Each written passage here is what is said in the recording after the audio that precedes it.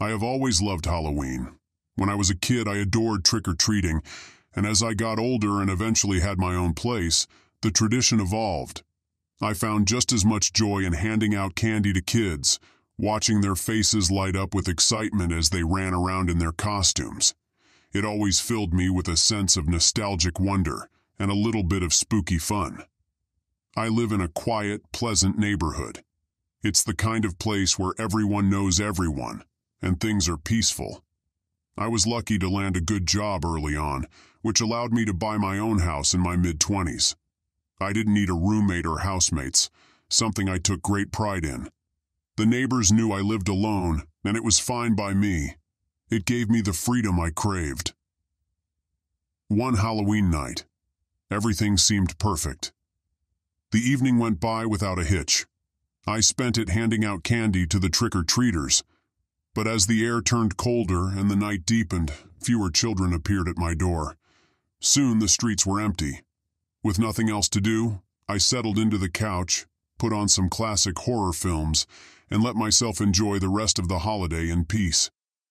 Even though I love Halloween, I have to admit that scary movies still get to me. There's something about the eerie atmosphere they create, especially when you're alone. My living room couch faced a large picture window that looked out onto my front lawn, and it always made me uneasy during nights like this. I had a sense that, at any moment, I might turn around and see something out there. Someone standing in the shadows. As I watched the movie, I thought I heard a faint noise behind me. It sounded like tapping on the window. At first, I brushed it off as my imagination running wild, but it kept happening. I glanced over my shoulder a couple of times, squinting into the darkness outside. Nothing. Just the empty lawn. Trees swaying gently in the breeze. I knew it was all in my head, but that didn't make it any less unsettling. The movie eventually ended, and exhaustion began to creep in. Finally, I convinced myself it was time for bed. Living alone, I've always been the type to close my bedroom door at night, and not just because of the movies. I've never liked leaving doors open while I slept. Whether it was my bedroom door or closet doors, they all had to be closed. There was something about the thought of waking up and seeing someone standing there, watching me, that sent a shiver down my spine. That night, with the creepy movie still fresh in my mind, I felt more on edge than usual. As I lay in bed trying to shake off the anxiety, I heard a soft knock. My bedroom door was shut, just as it always was. The sound startled me, making me sit up and listen. But after a moment of silence, I reminded myself that it's common for people to hear knocking or other noises when they're just drifting off to sleep. My racing heart slowed, and I convinced myself it was just that. With a deep breath, I closed my eyes again and eventually drifted off. I woke up a little while later, my alarm clock's glow the only thing lighting the room. It wasn't time to get up yet, but something had stirred me from my sleep. I lay still, trying to figure out what had woken me, when I sensed movement near the doorway. Slowly, I turned my head, and my worst nightmare became reality. There was someone standing in my bedroom doorway. The figure was tall and dark, their features indistinguishable in the shadows. My heart pounded in my chest as terror gripped me. I wanted to believe I was still dreaming, but I wasn't. This was real. I could feel the cold sweat forming on my skin. "Trick or treat," the figure said in a low, guttural voice that sent a chill down my spine. I froze, my mind racing, trying to comprehend the situation. But years of watching horror movies hadn't left me completely helpless. My instincts kicked in. Without thinking, I reached for the nightstand drawer beside my bed and pulled out the loaded gun I always kept there. The figure must have seen me move because they immediately backed away, retreating into the darkness of the hallway. I could hear footsteps, soft but quick, moving through the living room. My ears strained to pick up any other sounds. The door opening, a creak, anything. But there was only silence. For a few moments, I sat frozen in place, my gun clutched tightly in my hands, trying to figure out what to do next. Was the intruder still in the house, hiding somewhere, waiting for me to come out? Gathering my courage, I slipped out of bed and crept into the living room. The lights were still off, and the shadows felt thick and oppressive. My eyes darted around, searching for any sign of the intruder. But the room was empty. The front door was wide open, but I hadn't heard it close. Had they really left? Slowly, I approached the door and locked it, making sure it was secure this time. Then, I hurried back to my bedroom, locked that door as well, and turned on every light in the room. I grabbed the phone and called the police. I backed myself into the corner of the room, my gun still in hand, waiting for the authorities to arrive. When the police finally showed up, they searched the house thoroughly. But there was no sign of anyone. No forced entry. No evidence that anyone had broken in at all. It was like the figure had simply vanished into thin air. But I knew what I saw, and I wasn't going to let myself brush it off as a figment of my imagination. From that night forward, I never left my doors unlocked again. The safe neighborhood I had taken for granted didn't feel as safe anymore. Halloween would never feel quite the same.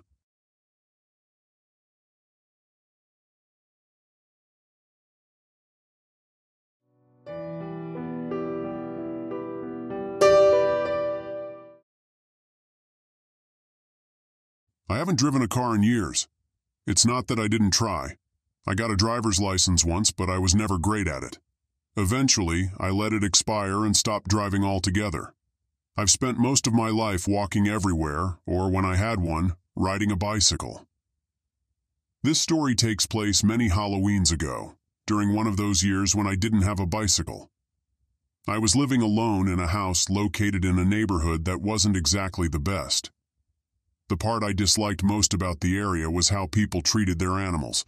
I won't get into the debate of whether it's okay to let your cats roam the streets, but what really got to me was how people ignored the town's leash laws.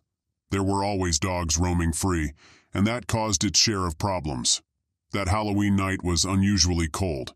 The temperature had dropped into the 30s, which was strange for where I lived. It was usually still pretty warm in October. I had originally planned to go out earlier in the day to buy some Halloween candy, but it was too cold, and I convinced myself to stay indoors. However, as night fell, my craving for chocolate intensified.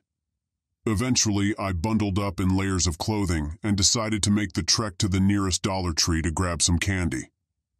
The streets were eerily quiet for Halloween night. There were no trick-or-treaters, no kids dressed in costumes, no laughter or spooky decorations. It felt wrong, but I chalked it up to the unusual cold weather. People just weren't used to this kind of chill. As I walked, I noticed a large white dog hanging out in front of a house across the street from me. It started barking as I approached, but I didn't think much of it. That was normal for the neighborhood. But then, as I turned the corner, the dog suddenly bolted across the street toward me. My heart skipped a beat. I froze, holding my hand out, palm up, trying to show the dog I wasn't a threat. The dog paused, sniffing the air, then started barking again, edging closer. My instincts kicked in, and I began walking faster. The dog followed, barking louder with every step, closing the distance between us but never quite catching up. Eventually, it gave up and stopped chasing me.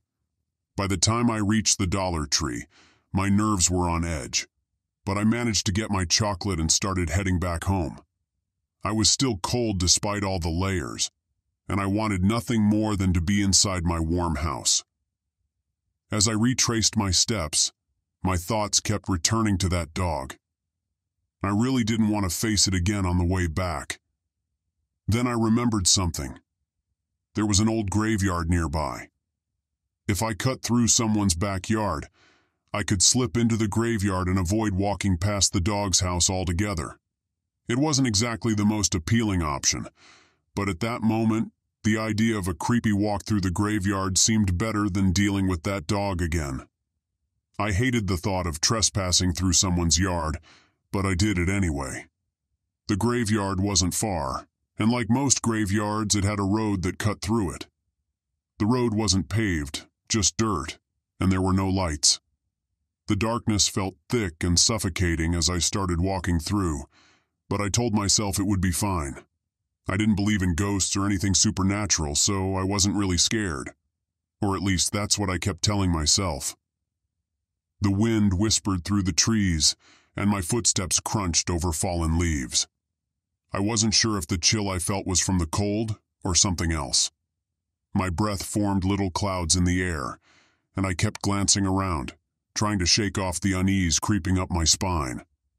Suddenly, I heard something. A distant yell. It sounded far off, but it made me stop in my tracks.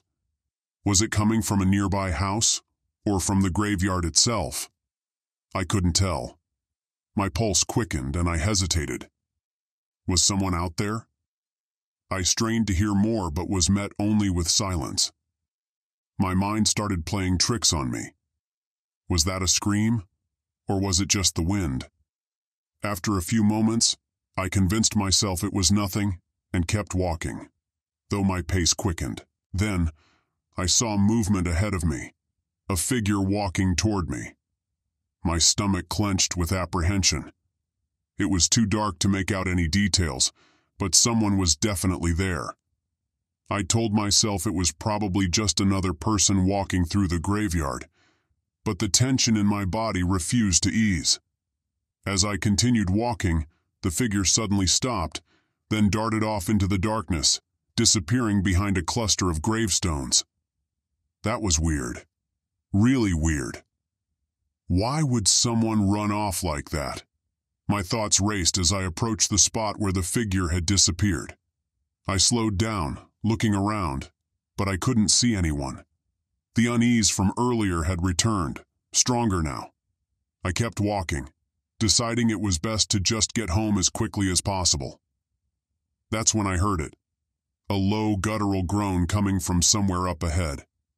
I froze, heart pounding in my chest. Another groan followed, louder this time. My breath caught in my throat as I looked toward the sound. In the faint moonlight, I saw something, or someone, slowly climbing over a gravestone. It looked like a person pulling themselves out of the ground, their movements slow and labored. My mind screamed zombie, and I almost turned and ran. But then the figure groaned again, and I realized this wasn't a creature from a horror movie. This was a person, a very injured person. "Help!" The figure groaned, barely audible. I rushed toward them, heart still racing.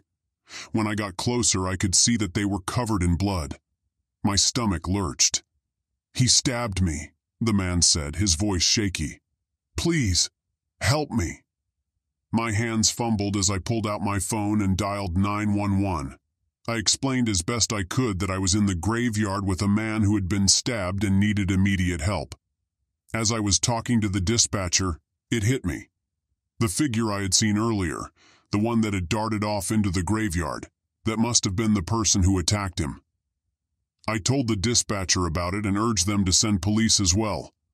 After I hung up, fear gripped me again. What if the attacker came back? What if he was still lurking somewhere in the graveyard, waiting for the right moment to strike again?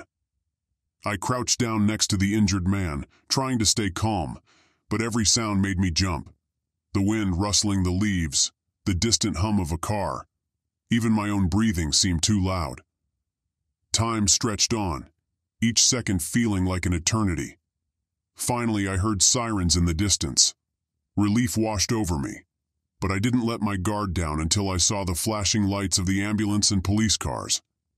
They arrived, and the paramedics quickly got to work on the injured man. I stayed to give my statement to the police, explaining what I had seen. Unfortunately, I couldn't give them much to go on, but the victim knew who had attacked him. By the time I got home, Halloween was over. I was still shaken, but I had my chocolate. And somehow, that small comfort was enough to get me through the rest of the night.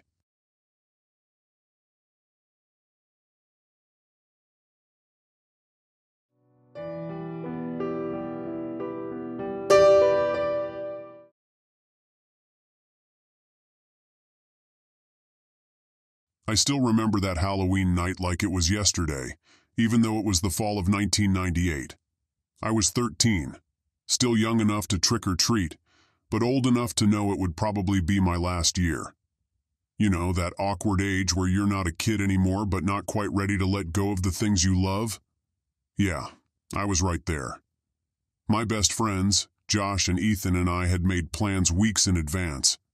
It wasn't just about the candy. Halloween in our town was a huge deal.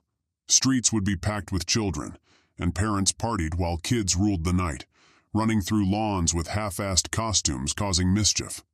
The houses were decorated to the max, with fake spiderwebs stretching across porches, jack-o'-lanterns flickering orange on every step, and skeletons hanging from trees. And the air, it had that crisp bite, just cold enough to see your breath when you exhaled, but not so cold you needed more than a sweatshirt. You could smell the damp earth, fallen leaves, the chocolate, and a little something else. That scent of plastic from store-bought costumes. Man, it was perfect. The three of us had met up at Josh's house as soon as dusk started to creep in. His parents were hosting one of those Halloween parties for grown-ups, the kind where they hand out apple cider to the kids and spiked cider for themselves. We had on our last-minute costumes, nothing fancy. Ethan had thrown on a scream mask, Josh was a zombie, and I was wearing a cheap Batman cape with a black hoodie. We hit the houses on our street first, just to get things going. The wind rustled the orange and yellow leaves at our feet as we walked, and you could hear them tumble along the pavement. The sun had just about disappeared, leaving behind this deep purple hue in the sky, the last light of day slowly fading away. Porch lights flicked on, and soon we were moving through the first wave of trick-or-treaters, those little kids with their parents holding pillowcases already stuffed with candy. The sounds of giggling, the wind blowing through the trees, the occasional shriek from someone who got spooked by a fake ghoul on someone's lawn, it felt like Halloween in its purest form. After a few blocks, we made our way to Franklin Street. Now, Franklin wasn't like the other streets. It had the biggest houses, old Victorians that had been there for over a century. They always went all out for Halloween, each house trying to one-up the other with elaborate decorations and bowls filled with full-sized candy bars. All of the houses on Franklin Street looked like they came straight out of a Halloween movie. All except one, the Mallow House. Everyone in town knew about the Mallow place. It was creepy all year round, not just Halloween. The house had been built sometime in the 1800s, 3 stories tall with an overgrown yard that looked like it hadn't been mowed since before I was born. The owners, Mr. and Mrs. Mallow, were an older couple who never came outside. I think I saw Mr. Mallow once or twice picking up mail, but he was always gone before I could say hello. As we got closer to Franklin, Josh nudged me. "Give you a handful of candy if you knock on the door at the Mallow place this year." I laughed it off. Psych! And then what, get murdered? But deep down, I was feeling that familiar pull. The dare, the challenge. It wasn't Halloween without doing something a little stupid, right? We made our way down Franklin Street, along with all the other trick-or-treaters. There was a constant buzz of chatter and laughter as we joined the crowd moving slowly down the sidewalk. The Mallow house loomed ahead of us as we made our way closer to it, sitting completely dark. The gate at the front of the yard was open, the path leading up to the front porch covered in a layer of wet leaves.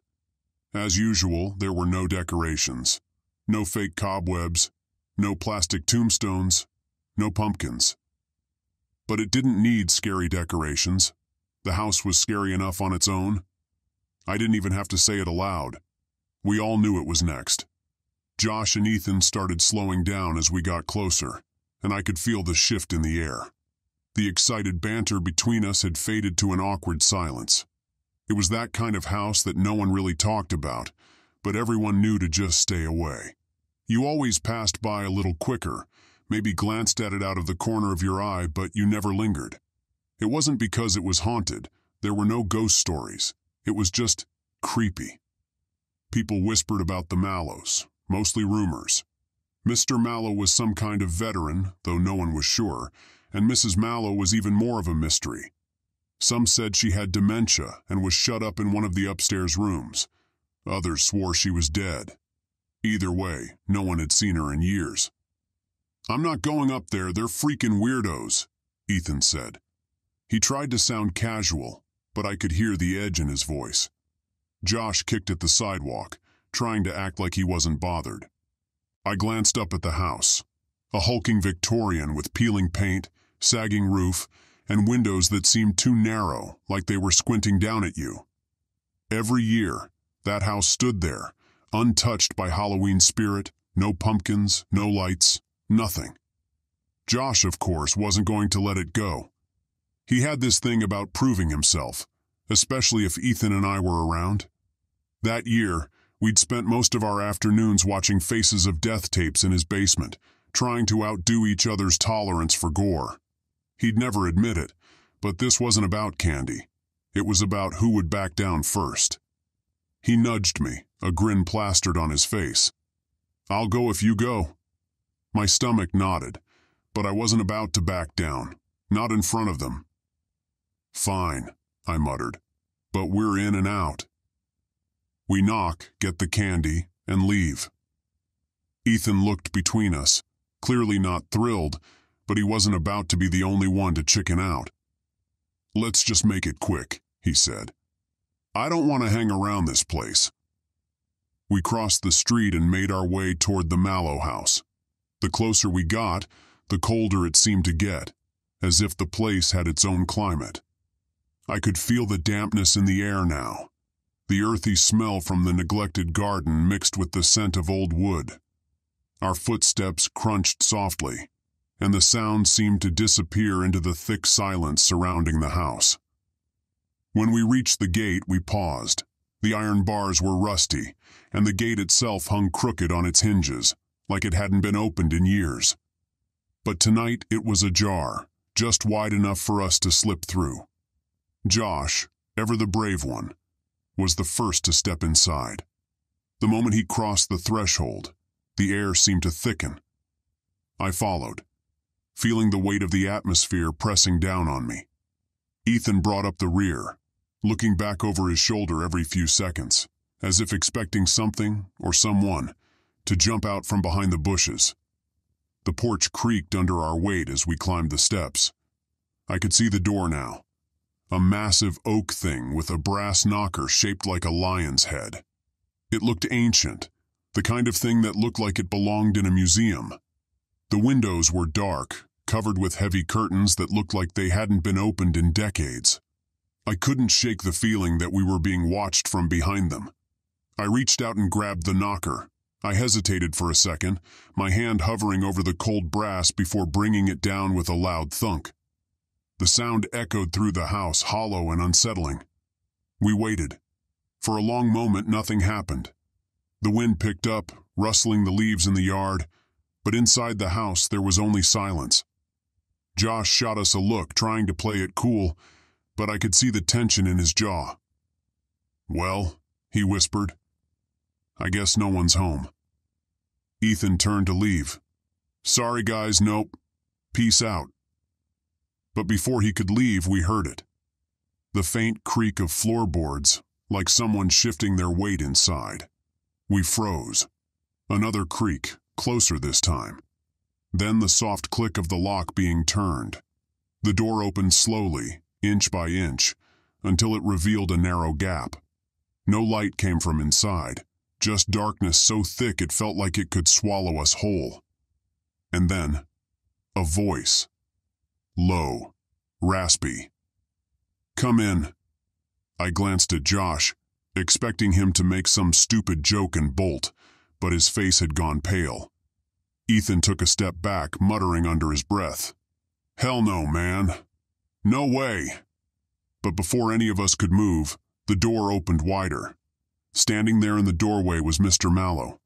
He looked even older than I expected, more skeletal. His skin was waxy, stretched tight over his bones and his eyes. You couldn't see them. They looked hollow, empty, shadows casted around them like two black holes. He didn't smile, didn't offer any kind of greeting, just stood there staring at us. His clothes were dirty, stained in patches I couldn't identify, and his hands were covered in something dark, like oil. My stomach turned as I tried to make sense of it all. Trick. Or treat, Josh said weakly, his voice cracking. Mr. Mallow's gaze flicked down to Josh, then back to me, and finally to Ethan. His lips twitched, like he was trying to smile but had forgotten how. Slowly he raised one hand, motioning for us to come inside. "You boys are just in time," he rasped. "We've been waiting." I felt something cold run down my spine. "We?" Ethan stepped back again, his voice barely audible. "Let's go. Now." But before we could move, something shifted in the shadows behind Mr. Mallow. I couldn't see it at first, just the movement, something dark. Then slowly, as my eyes adjusted, I began to make it out. It was Mrs. Mallow, or what was left of her. We stood frozen at the door, eyes locked on the sight before us. Mrs. Mallow was hunched over at the kitchen table, barely illuminated by the dim light. At first glance, she almost looked normal, just an old woman sitting down for a quiet meal, her thin hands resting limply on the table, as though she'd been waiting for someone, waiting for us. But then I saw it. The way her body sagged, like something inside her was giving way, crumpling. Her head lolled to the side, neck bent at an impossible angle, and her body seemed to deflate, slumping lower as if gravity was pulling her apart, piece by piece.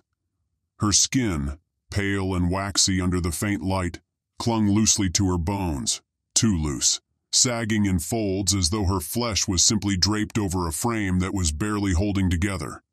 She didn't move at first, just sat there, her empty eyes staring at us. But then, there was this sound. It was low at first, a faint crinkling noise. Mrs. Mallow began to shift, slowly, horribly. Her legs seemed to twitch, her knees jerking unnaturally beneath the table as her whole body started to fold in on itself, collapsing in slow motion. Her back arched, her spine pushing out against her thin skin, the bones grinding and popping as if they were breaking apart, rearranging themselves in ways they weren't supposed to.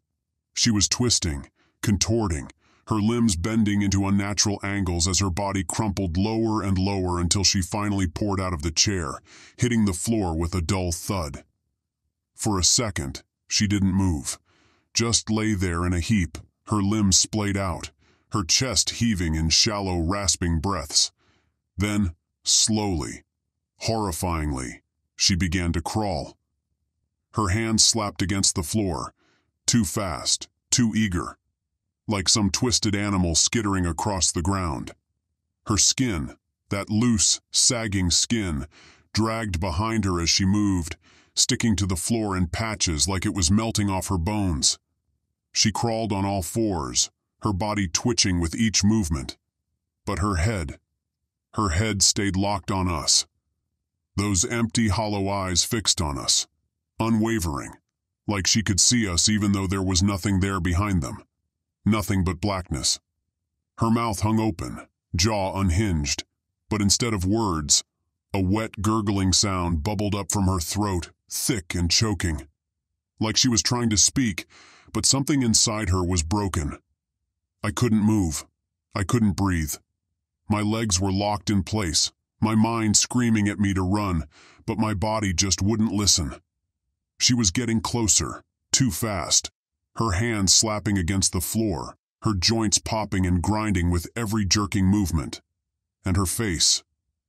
God, her face. It was rotting, decaying, skin peeling away from her cheeks in thick, wet strips, revealing the gray flesh beneath. The stench hit us then, thick and rancid, the unmistakable smell of something long dead, something that had been festering in the dark for far too long.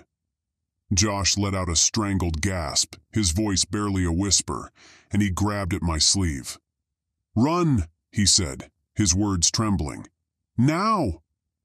But I couldn't tear my eyes away from her. She was almost at the door now, her gnarled fingers reaching out toward us, clawing at the air, reaching out for us. Suddenly, her body convulsed, her back arching violently as her whole frame shuddered. Then she collapsed again, her head hitting the floor with a sickening crack. But she didn't stop. She kept coming, crawling, scraping, inching closer and closer. Josh was the first to break. He shoved past us, bolting down the steps and back toward the street. Ethan and I were right behind him, not looking back, just running as fast as we could. I could hear the door creak shut behind us, but no footsteps followed. Just that horrible silence. We didn't stop until we were halfway down the block, gasping for breath, hearts pounding in our chests. I glanced back at the Mallow house, half expecting to see them standing there, watching us, or worse, chasing us. But the porch was empty, the door closed. We didn't say anything for a long time, just stood there, gulping down cold air, staring back at the Mallow house, expecting something. But nothing happened. The place was dark and silent again, like it had always been. I could still see the faint glimmer of that dim porch light, but otherwise it was just another shadow on the street. Ethan was the first to speak. His voice was hoarse, shaky. "What the hell was that? Did you see that? Was that... What was that?" Josh didn't answer. He was bent over, hands on his knees, still catching his breath. But I could see it in his face. He saw it too. He was more freaked out than I'd ever seen him. That cocky grin he always had was gone, replaced by the look of a scared child. I swallowed, my mouth dry. My brain was still trying to catch up with what I'd seen. That thing. That couldn't have been her. Not really. No one's body was supposed to look like that. The way she moved, the way she looked. The image was burned into my mind, and I felt vomit forming in my throat. Josh straightened up, finally breaking the silence. "That wasn't normal," he said, his voice flat. "There's no way that was normal." "What do we do?" Ethan asked, his eyes wide, darting between Josh and me. "We can't just leave it like this. What if someone else goes there tonight? That wasn't just some crazy old couple. That was..." Josh cut him off, his voice hard. "We're not doing anything. We're going home, and we're forgetting this ever happened." "Are you serious?" I blurted out. "We can't just pretend we didn't see that. What if something's really wrong in there? What if they need help?" Josh whipped around, glaring at me. "Did they look like they wanted help to you? That was messed up, man. I'm not going back there, and you shouldn't either. It's not our problem." I opened my mouth to argue, but the look in Josh's eyes shut me up. He wasn't being a tough guy anymore. He was scared. Really scared. And maybe he was right. What could we even do? Call the cops? Tell them what? Ethan was biting his lip, his hands shaking. "Man, I just want to go home. Let's go." We started walking, fast at first, like we could outrun the memory of that house, of Mrs. Mallow's twisted body. But it stuck with me, clinging to the back of my mind like a nightmare I couldn't shake. By the time we reached Josh's place, the adrenaline had worn off, leaving us exhausted and rattled. We didn't even bother to check the rest of our candy haul. The excitement of the night had soured, curdled into something darker, something we didn't want to talk about. Josh's parents were still in the living room when we barged in, laughing with their friends, oblivious to what had just happened. For a second, the normalcy of it made me feel unhinged, like maybe we had imagined the whole thing. But I knew we hadn't. I could still see the way Mrs. Mallow's body moved, like a puppet with tangled strings. "I'm going to bed," Josh muttered, not even bothering to say goodnight. Ethan and I mumbled something in return, but no one was in the mood for conversation. We were all too busy replaying what had just happened, trying to make sense of it. Ethan and I headed upstairs to Josh's room, but neither of us bothered to change into pajamas or unpack our sleeping bags. We just laid there, staring at the ceiling. Every creak in the house, every groan of the floorboards made my heart jump. I kept picturing Mrs. Mallow's face. No, not her face. Her mask. That's what it looked like. A mask stretched too tight over something rotten underneath. I couldn't shake the feeling that she'd been watching us, not just looking at us, but really seeing us, like she'd marked us somehow. It was a stupid thought, but it stuck with me all night. I was terrified I'd wake up, and she'd be standing over me. Eventually, I must have fallen asleep. But it wasn't restful. My dreams were a mess of dark hallways, twisted bodies, and eyes. Those hollow, empty eyes staring through me. When I woke up the next morning, my skin was slick with cold sweat, my heart still pounding.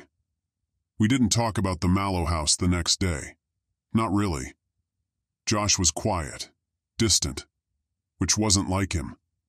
He usually couldn't stop running his mouth, but now he just mumbled answers, kept his eyes down, and didn't crack a single joke.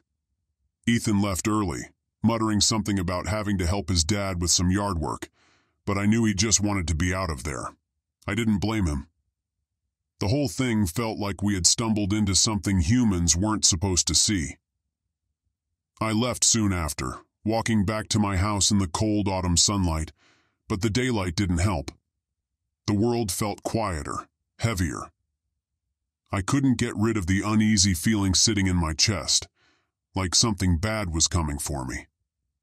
That night I kept thinking about what Mr. Mallow had said. We've been waiting. Waiting for what? Why had they opened the door for us? I tried to push the thoughts away, but they wouldn't leave. Every shadow seemed a little too dark, every creak of the house a little too loud. I didn't sleep well for days. And then, about a week later, I heard the news. Mr. and Mrs. Mallow were dead. It wasn't until the smell started leaking out of the house that the neighbors called someone to check on them. They found Mr. Mallow dead in his recliner. He had been dead for weeks. Mrs. Mallow, they found her body upstairs in a chair, rotting. The coroner said she must have been dead for at least a year. Mr. Mallow had never told anyone. But I saw her. I saw both of them. We all did. That night. I swear we saw her moving, walking, staring at us with those dead eyes. I didn't believe in ghosts, but I couldn't explain what we saw. Josh wouldn't talk about it. Neither would Ethan. We all just went back to our lives, pretending like it hadn't happened. But it stayed with us, lingering in the back of our minds. A memory we didn't want, but couldn't shake. The town boarded up the house and left it to rot. No one wanted to buy it. No one even wanted to even get close enough to tear it down. But every year, near Halloween, when the air turns cold and the leaves start to fall, I think about that night, about what we saw, about what really happened in that house. That sound, that wet crunch of her body as it hit the floor. It's burned into my memory. I swear I can still hear it sometimes, like an echo in the back of my mind. I had been right.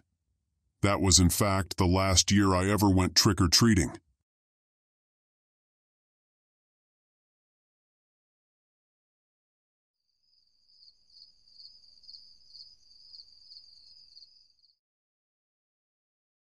Preface this by saying that all my life my family and I have experienced things that we can't always explain.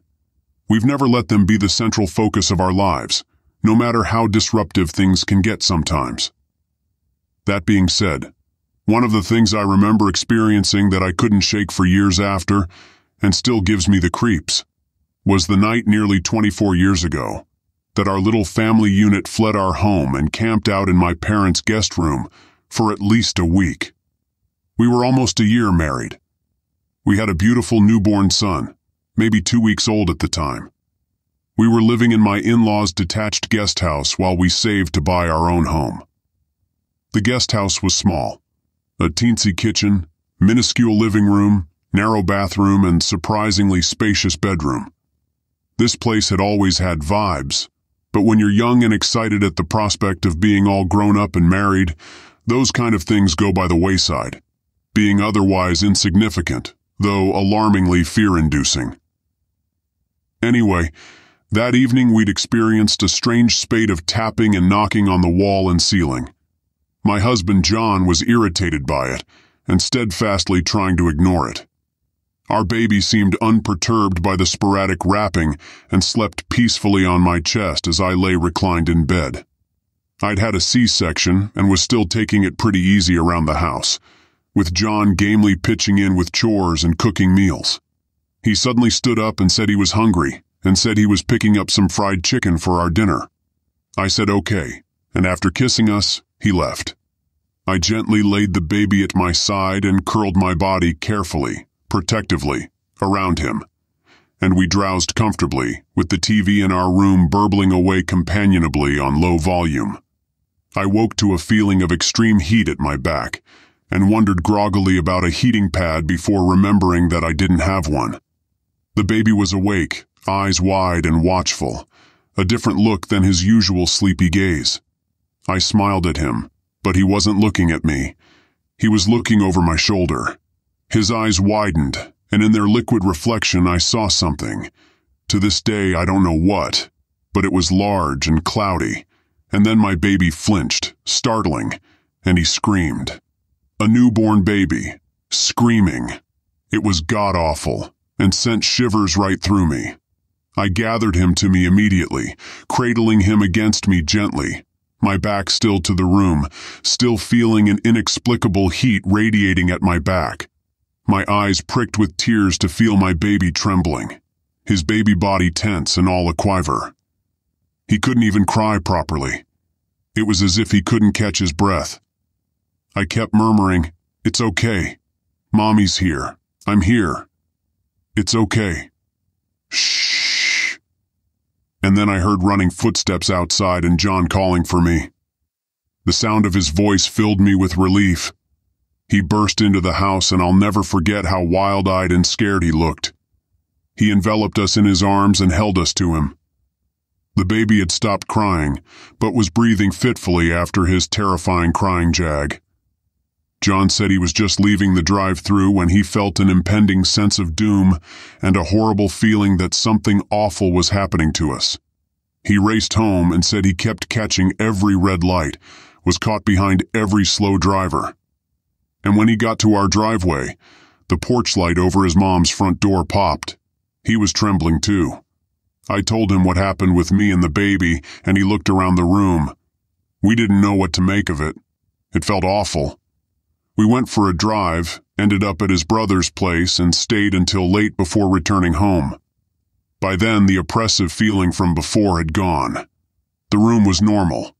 We put the baby in his crib and moved it right beside our bed. We left the TV on and fell asleep to Mad TV. I woke to complete darkness and John's terrified screaming, "Turn on the lights! He's dead! He's dead! Turn on the lights! The baby's dead!" I nearly fainted in terror except the sound of John's running footsteps, and the room suddenly flooded in. Light yanked me back in the moment.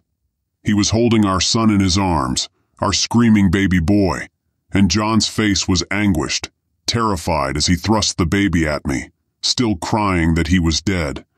But he wasn't. Our baby was screaming horribly as he had earlier that evening, but he wasn't dead. I held the baby close and he searched my breast out, frantically latching on. I grasped John's hand tightly and told him the baby was okay. He looked from my face to the desperately suckling baby, and then back at me and burst into fresh tears. "I thought he was dead," he sobbed. "I dreamed he was... something bad got him." He wrapped his arms around my waist, pressing his face against the baby. He was terrified. I was terrified, but knew I had to keep it together. I stayed awake the rest of the night. The following day we moved into my parents' guest room under the guise of bug-bombing our place.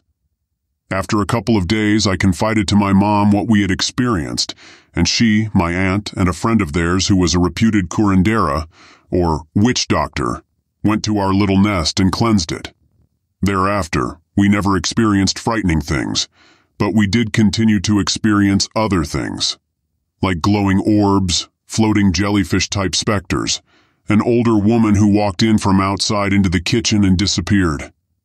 None of it was frightening, not like the experiences of before, and the baby grew into a toddler who didn't cry in terror, but instead clapped his hands and gurgled amicably with something that wasn't there, but at least didn't scare the bejesus out of him. We moved shortly after he turned 1 into a 2-bedroom, 1-bath home. It was a trim, neat little house with a large yard and lovely mature trees. Here, whatever had been kept at bay before found its way back to us again. I don't know why I think it's the same thing, but it seemed to have started the same way. Tapping and knocking on the walls and ceiling. Our son developed night terrors. Pictures would fall off walls and shatter. We would hear the sound of shattering glass, but couldn't find the source. We all 3 took to sleeping in the same room, on the same bed, hoping to allay the night terrors. We only lived there 2 years before moving again.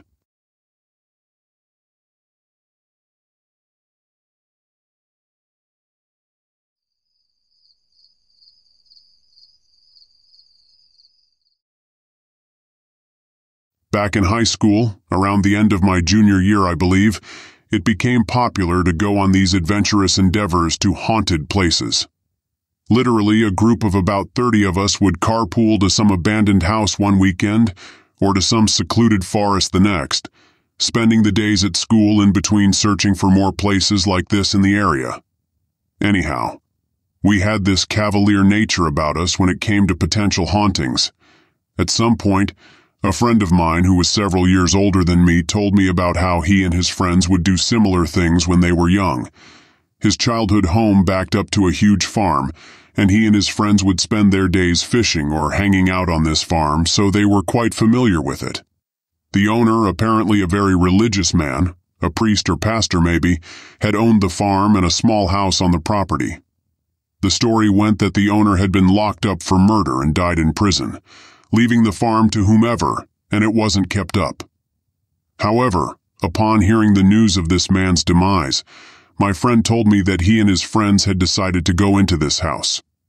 I guess the windows had been busted out and they opened a door and walked in. He described them fooling around and trying to scare one another. But he had decided to walk up the stairs, and upon his reaching the 2nd floor he saw a coffin in the main, open room. The way he had explained it to me was that he didn't know what it was immediately, and sort of sauntered over to check it out, only to have the sudden flash of realization that this was a coffin in an abandoned house. I suppose he and his friends made a quick retreat from the house. Of course, he told this part of the story much better, peppering in more details about the man who owned the property that gave the story that mythical, supernatural sort of feel. I remember being frightened by his delivery and sincerity, though it is quite likely he had rehearsed it before for occasions like that. This story had taken place 15 years or so previous to him telling me. I told one of my adventurous cohorts the story, and we thought it would be a good idea to investigate it. I knew where this person had lived, so we assumed we could simply walk behind his house, find the farm, then find the house. We had a grand plan to bring the whole group out on the weekend, but we weren't sure if we were being strung on a lie, or if this place was still there if it were true. Anyhow, after football practice one weekday, he and I drove out to the street my friend lived on. There was definitely a farm behind his and his entire street's homes. We decided to go ahead and sneak through someone's yard and onto the farm to see if the house was there. Once we made it through the manicured suburban yard and through the brush separating the farm, we were knee-deep in an overgrown field. We sort of hacked our way through a bit, and sure enough, as we made it to the edge of a hill, the house was only 100 or so yards away. We had made it that far, so we decided to go in and investigate. As we approached this house, there was a huge black bird perched on its roof. Once we were within 20 feet of the house, the bird flew away from the house and perched upon a tree adjacent to the house. Being a bit nervous, we began questioning why the bird had made such an odd move, but thought better of making a big deal about it. Now this house is the prototypical haunted house. It had that quaint, historic look to it, with the broken windows, eerie shadows, and sort of ominous stature one associates with a haunted house. There was even a grave marker in the front yard. So, again, we were increasingly nervous as we approached this house. The door was jammed shut, but the window had been completely removed, so we played rock, paper, scissors for who would climb through first. I had the luxury of going in second, but did so quickly as being on the porch by myself was just as unsettling. The inside of the house had literally not been touched. Besides weather damage, most everything was intact. There were pictures and decorations still up, with a bit of furniture remaining. We eventually became comfortable with being inside and began to snoop around. Of course, we were fearful of trekking upstairs, afraid to find something we didn't want to find. Alas, we squeamishly crept up the stairs only to find an empty space. At this point, we became at ease with walking around the house, laughing off the ghost story mystique. As we looked through the main floor again, I noticed that there was a tiny door in the kitchen. It was about knee-high. Undauntedly, we flung it open only to reveal a dark stone stairwell that a person would literally have to crawl down. Its presence alone was terrifying for some reason, but it had a landing about halfway down, with the stairs turning a different direction and out of our sight.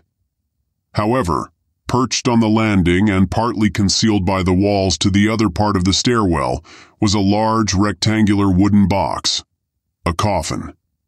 Now, my friend and I weren't exactly small people, so I would imagine the sight of us pale-faced, with a cartoonish hair-on-neck shocked expression. Trying to both squeeze out of a window at the same time would have been quite comical. Not to mention the both of us in a dead sprint heading away from this house through waist-high weeds. I still laugh thinking about both of us running like that.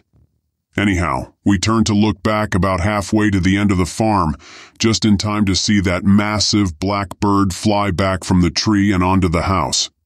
We probably made double time from that point on.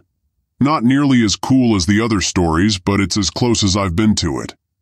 In hindsight, the whole thing was a bit odd, most especially the behavior of the bird. My friend and I attributed it to some sort of supernatural power, so at the very least we had a better reason to run like children.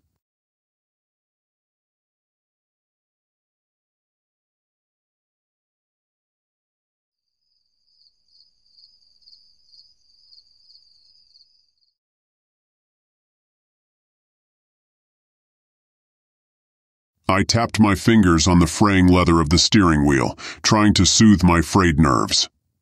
Driving always made my anxiety worse, but lately it felt like a welcome distraction. I tried to remind myself that it wasn't as bad as I used to think. This was better than sitting at home spiraling in my thoughts. The sun hadn't quite risen yet as I maneuvered my old truck along the desolate back roads to work. I always avoided the main roads. Too many cars, too many eyes. It was easier out here where no one bothered you. The pavement was a mess, the edges crumbling into deep ditches lined with tangled roots and dry grass. Only someone used to these roads would know how to dodge the potholes hidden under the canopy of withering oaks that loomed overhead. Despite the poor conditions, my Yoda barely struggled. It had been my first truck, and for all its creaks and groans, it was reliable. The morning light began to break through the trees, illuminating the cracked asphalt and the forest beyond. Squirrels played their suicidal games of chicken, darting in front of me. I didn't mind braking. It kept my mind focused, keeping me from getting too lost in my usual anxious haze. Then, out of nowhere, headlights appeared up ahead, rounding the next bend. My grip on the steering wheel tightened. Cars were rare this early on these back roads, and every time I saw one, my stomach twisted. I hadn't renewed my tags in months, or bothered with insurance. If it was a cop, I'd be in a world of trouble. Funny, someone with as much anxiety as me, ignoring something so basic. But as the car rounded the bend, something else caught my eye. It wasn't just any car. It was a silver Jeep, My wife's Jeep. My heart dropped, the familiar license plate coming into view. What the hell? Why was she on this road so early in the morning? She never took this route. I lifted my hand to wave, but as the car passed, I saw something that made my blood run cold. Through the tinted windows, I swore I saw a man driving. His face turned toward me for a second, just long enough for me to catch the reflection of a mask staring back at me. The truck jolted to a stop as I slammed the brakes. My mind raced. Where was Sarah? Why the hell would someone else be driving her car? I hadn't seen her in the passenger seat. Was this some family member borrowing her Jeep? But why wouldn't she tell me? And why the hell was the driver wearing a mask? My gut twisted in ways I hadn't felt before. Something wasn't right. No, something was terribly wrong. Without thinking, I threw the truck into reverse, tires screeching as I spun around. I killed the lights and floored it, following at a distance. The once peaceful woods were now suffocating as I tailed the Jeep through the narrow, winding road. The trees, once full of life, felt oppressive, and the playful squirrels were long gone. As I got closer, I could see the Jeep start to pick up speed. The driver knew. He knew I was following him. He began swerving, almost losing control as he bounced over the rough road. My old truck groaned in protest as I pushed it to keep pace, but I wasn't going to lose him. Not now. Whoever the hell this was, I needed answers. The Jeep sped past my house, but not before I caught a glimpse of something that made my stomach lurch. A moving truck parked in the driveway. My hands clenched the wheel tighter. The chase became erratic. The masked driver began brake-checking me, swerving violently. He was doing everything he could to keep me off him, but I wasn't backing down. We were nearing the highway now, and if he reached it, there'd be no way my beat-up truck could keep up. He'd be gone. No, I had to stop him now. When he slammed on the brakes again, I saw my chance. Instead of slowing down, I sped up. I pulled alongside him, praying my old truck wouldn't tip into the ditch beside me. The trees blurred as adrenaline pounded in my ears. Then I jerked the wheel, slamming the front corner of my truck into the rear of the Jeep. The world spun. My truck screeched as I lost control, the tires squealing as I fishtailed, eventually coming to a grinding halt. Smoke billowed from the hood, filling the morning air. I struggled to catch my breath, the adrenaline coursing through my veins making my vision blur. Then I heard the boom. I stumbled out of the cab, my ankle twisting painfully in a pothole as I hit the ground. I barely registered the pain as I hobbled toward the overturned Jeep, which was now lying in the ditch, smoke pouring from the wreckage. The woods had gone deathly silent. The door to the Jeep squealed open. A man crawled out, his once white shirt now soaked in blood, holes torn through his mask. Blonde hair stuck out in tufts from the holes in his mask. His eyes, bloodshot and wild, fixed on me with a crazed intensity. "Look what you fucking did!" he screamed, his voice high-pitched and broken as he swung a shotgun in my direction. The blast shattered the windshield of my truck behind me, the second shot flying off into the trees. My mind screamed at me to run. I staggered back to my truck, yanking the door open just as another shot rang out, this one taking the side mirror clean off. And then, over the chaos, I heard it. A faint scream. Sarah's scream. She was still in the Jeep. I clambered into the truck, my fingers fumbling for the keys. Another shot punched a hole through the windshield, stuffing yellow foam from the passenger seat into the air. The man was reloading. I could hear him cursing under his breath. "You're dead, you're dead," he growled, a guttural sound like some wild animal. I jammed the key into the ignition, my heart pounding in my ears. The old Yoda roared to life just as the man finished loading the shotgun. I floored it, sending the truck lurching forward. His last shot went wide as my truck slammed into him. His body hurtled backward into a tree with a sickening crunch, my truck coming to a stop, pinning him between steel and bark. For a moment, the world went silent again, save for the hissing engine of my wrecked truck. I climbed out, everything aching, my vision swimming. The man's body was crumpled, twisted at an unnatural angle. Blood smeared the tree, his blonde hair sticky with red. I staggered toward the Jeep, fighting the pain shooting through my leg. Then, without warning, pain exploded through my back. I fell to the ground, gasping. "You son of a bitch!" I heard Sarah scream, her voice shaky, unhinged. I looked up just in time to see her standing over me, a knife in her hand, blood dripping from the blade. My blood. "You killed him?" she wailed, her face contorted with rage and grief. The man I had just pinned to the tree, her lover. She raised the knife again, ready to plunge it into my chest, but something in my gaze stopped her. Tears filled her eyes as she dropped the knife, collapsing to the ground in a heap. "I loved him," she repeated over and over, her voice a broken whisper. I should have felt something, anger, sadness, betrayal. But instead I felt nothing. I stared at her as she sobbed, the shattered glass reflecting the woman I thought I knew. Sirens wailed in the distance, drawing closer.